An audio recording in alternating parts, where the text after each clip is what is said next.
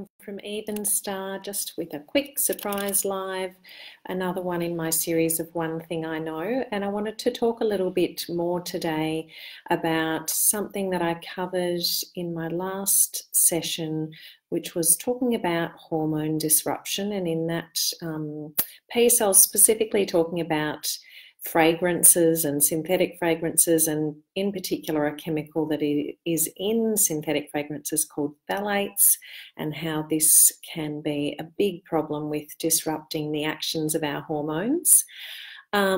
So I just wanted to take that a little bit of a step further today and talk about another big problem that surrounds us everywhere, which is plastics, and something that I think we all need to be a bit more aware of, because they can have a huge impact on our overall well-being. Now, again, as with phthalates in synthetic fragrances, many plastics, or pretty much all plastics, contain substances and chemicals that can be hormone disrupting. Now, before I go any further with talking about what that is, well, what am I talking about as far as what is hormone disruption? Clearly, it means changing the way that our hormones work from how they should work for our ideal health to something other than that. So there's a few things. So it might be that the production of the hormone is stopped or lessened. Could be that the utilization of the hormones within your body becomes less effective. It could mean that generalized inflammation occurs because your hormones aren't acting as they should in good health. Some chemicals actually mimic the action of hormones, so the body thinks it's dealing with the natural hormones that it's producing itself, but in fact it's dealing with synthetic chemicals that are absorbed into the body in what you eat, in what you breathe, in what you put on your skin.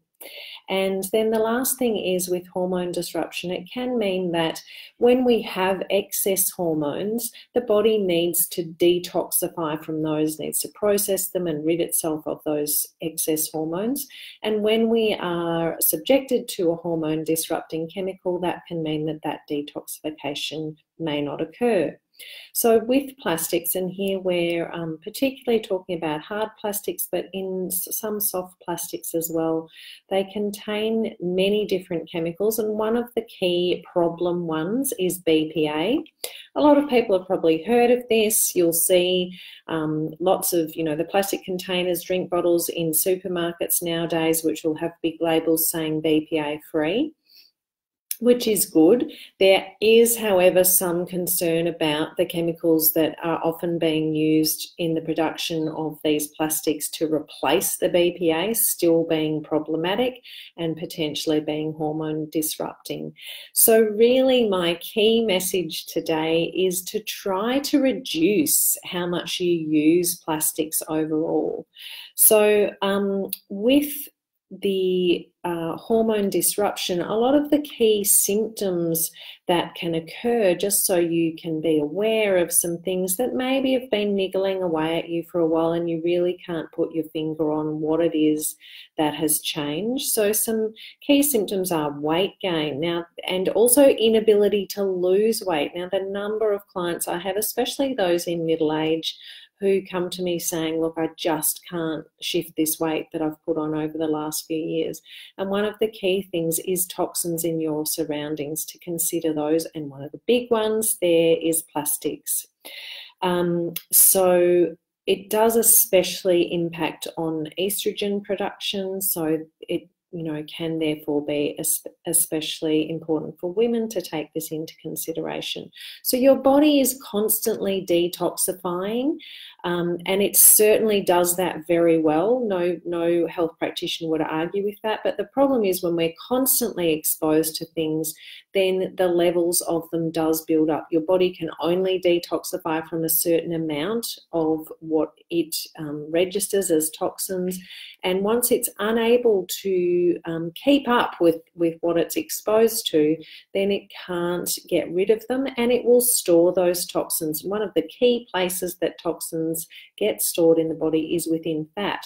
So in actual fact, we can create more fat cells to store more toxins. So this is a really big problem these days. So I guess the other important thing then is, well, what do you do instead of using plastics? So the most important ones to be aware of, if you look at the little symbol, the little triangle symbol on the bottom of all plastics, they'll have a number in them. The ones to really avoid are number 3, number 6, and number 7. Then the next step, I guess, is, well, if you need to keep using plastics, things to be aware of are they're especially liable to release the chemicals that they're made with when they're exposed to heat. So if you're using plastics to put hot things in, so especially here we're talking about food, then it's really a big no-no. You need to wait until the food's completely cooled down to put inside a plastic container. The other thing with storing things in plastic is that if anything is stored in plastic for a period of time, then the chemicals are going to be released into what is being stored. So the key here is, don't store anything in plastic that's going to be in there for kind of more than a day or so. Not an exact measurement there, but really any long-term storage, you don't want to be doing it in plastic. You want to be doing it in glass or in stainless steel, any hard substance, ceramic, that is not going to be leaching chemicals into your food. So again, back to the heat, so not putting hot foods into plastic, and also definitely not putting things in the microwave in plastics. That's really not a good idea at all. What were the other things I was going to say? Oh, and acids. So really highly acid or highly alkaline substances are especially going to react with the plastic. So don't store these kinds of things in plastics in particular. And yeah, so they're the case things. So being aware that unfortunately in Australia, we still have some chemicals in use in plastic production which have been banned in other countries. And so really, you know, the best step to take is to avoid using plastics as much as possible. The other thing obviously is the environmental, the planetary health perspective, that if we're using less plastic, then we don't have that to contend with it at the other end of its life. Especially again here in Australia, we're really not very good at recycling things yet, so a lot of this stuff is not being put to good use, and it's creating a lack of health in our world environment. So plastics certainly are very convenient and light, and so if you're wanting something to take your lunch into work or to school, and it's not going to be in there for very long, then sure, you're not going to be at the worst risk of harm from a short-term storage in plastic. But wherever possible, gradually just trying to stop using plastics as much as perhaps you are now, because you are putting yourself at risk of exposure to those toxins, which can have long-term and serious health impacts for you.